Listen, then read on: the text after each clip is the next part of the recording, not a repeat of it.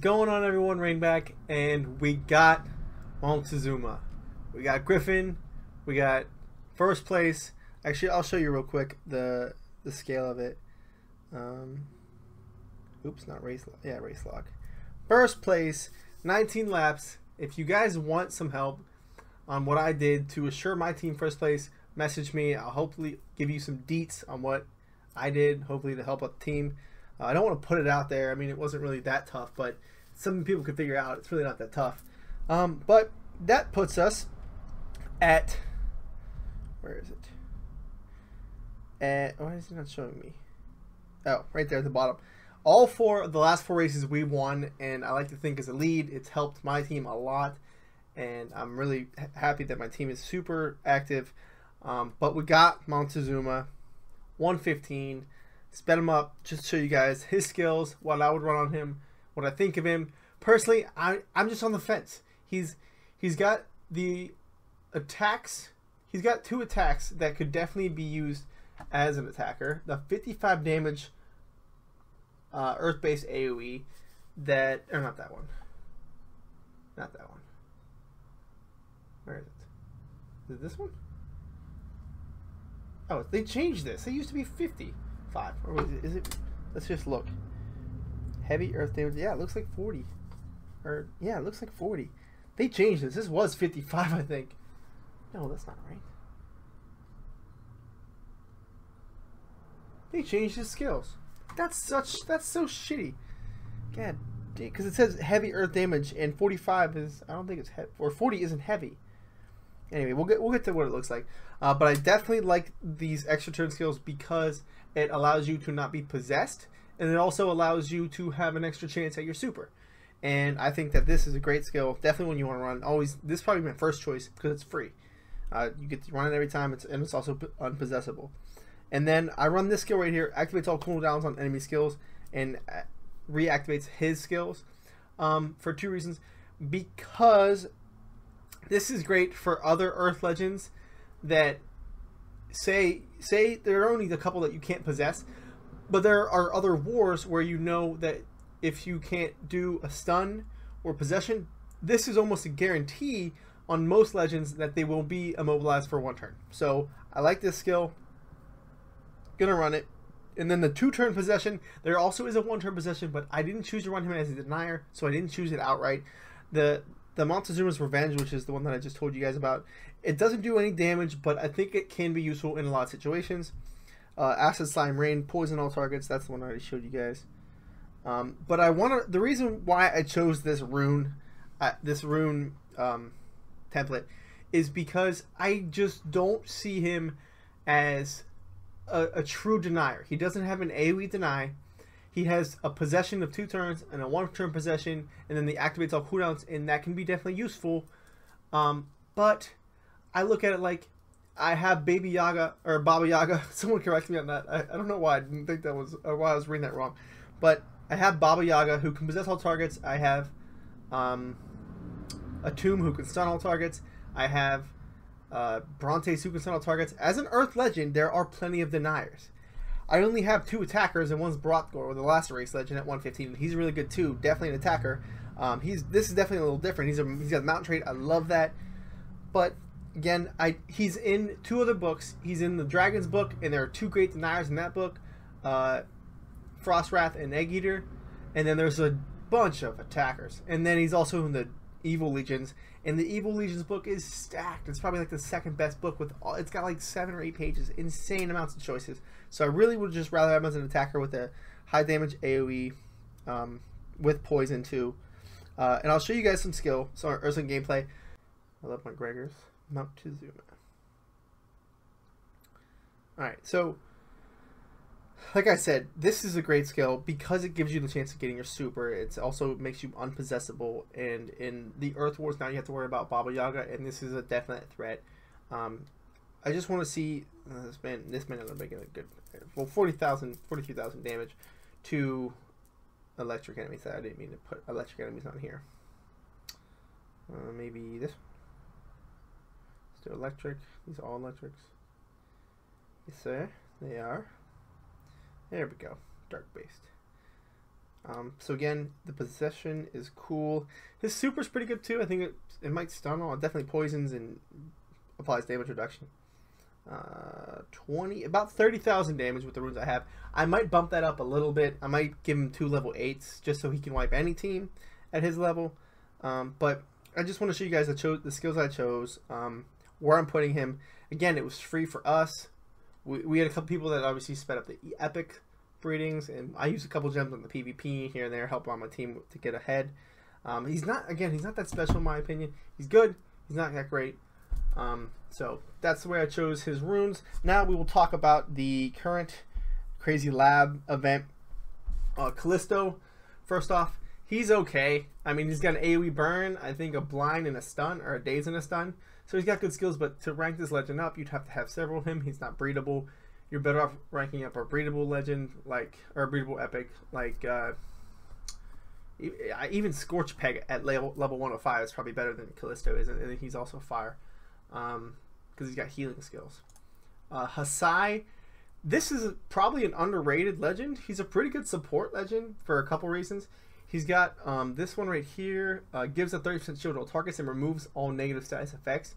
That's always good. Like legends get blinded and dazed a bunch, so this is always good. Plus you're giving shields, so this is definitely big. You also have this one if you know that you're not going to have any problems. Gives a 30% if you know that you're about to go down and say you want to have one last chance for your attacker to get to wipe the team. 50% shield, precision, and damage boost to an ally. And daze, a blind, and damage reduction. He's got decent support. Oh, and a stun skill.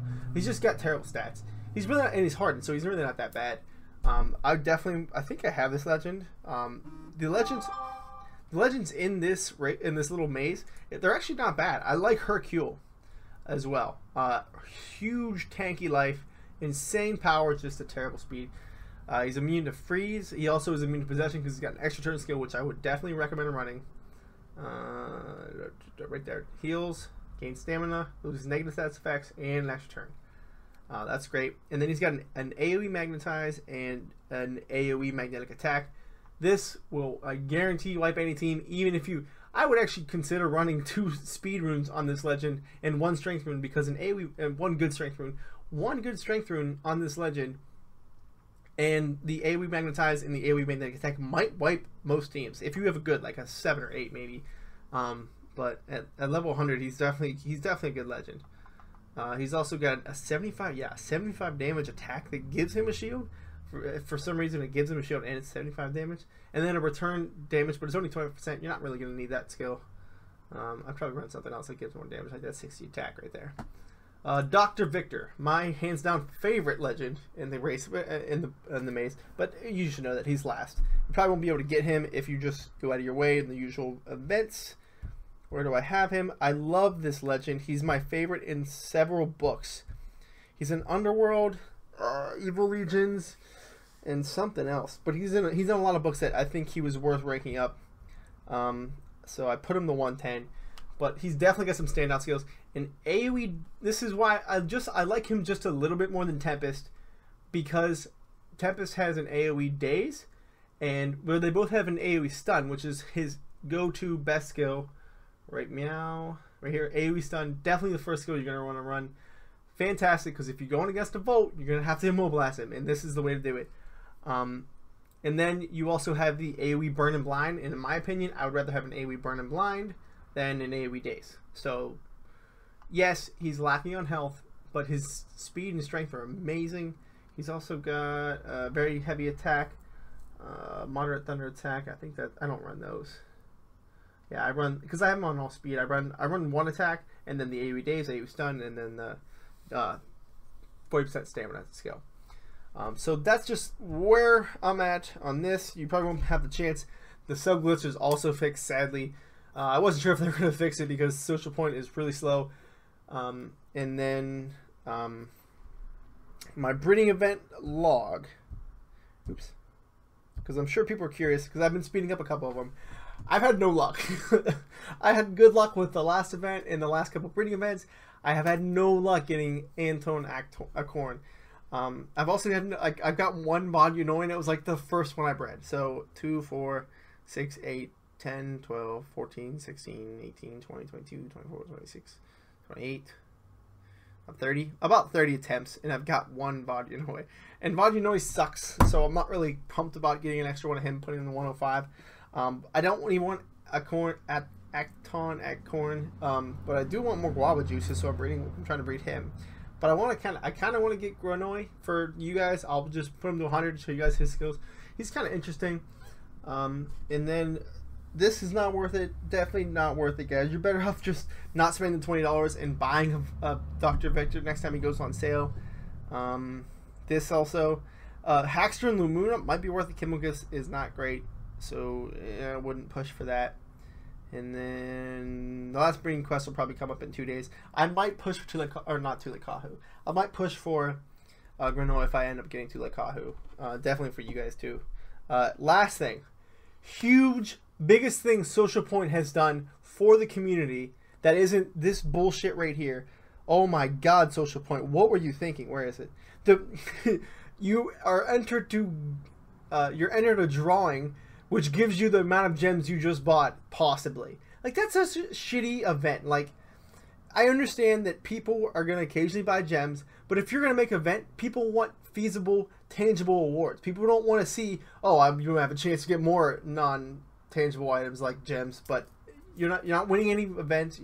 In the last ones, they were doing, like, you got a free Annihilator, and then you got a free, God, what's his name? I love him. He's my go-to fire legend. God damn it, me. Come on. Why can't I think of his name? Agursis. Why am I retarded? Anyway, Agursis. He was awesome. And you get ranked up cells and you get food or something. A couple couple rooms, which was cool. But this is like, you have a chance of winning gems if you buy gems. It's retarded. Alright, last thing. Huge news from Social Point. This is going to be probably the biggest thing that comes out in a couple months. They finally are adding a huge habitat where you can put all of your legends. They won't generate gold, but you no longer have to. I have been deleting epics and rares and things that I can't use anymore because they're taking up all my space for all my new ones that I want to try out. I want to see about the good. It just sucks knowing that now you can, hopefully, you can finally put all these legends that you can hatch into your, whatever this is going to end up being, Monster Vault. The Monster Vault is going to be awesome. You can put a bunch of legends in there, epics, rares, whatever you want, and they won't generate gold, but you can pull them back and forth. So say you want it, you can use them anytime too. So even if they're in the vault, it doesn't matter. You'll still be able to use them in war and your PvP team. This is amazing. I'm so pumped they're doing this because now I can finally just breed it, because now I just have a bunch of, you guys have seen my inventory. You guys saw it in the beginning of the video. What am I supposed to do with all of these? I mean, I'll probably never be able to hatch all of them, but there's a couple that I'd like to have access eventually, but I have no room to put them. So finally, this is going to be great. So that's kind of really all I had for you guys today. I wanted to show you guys Mountezuma and his average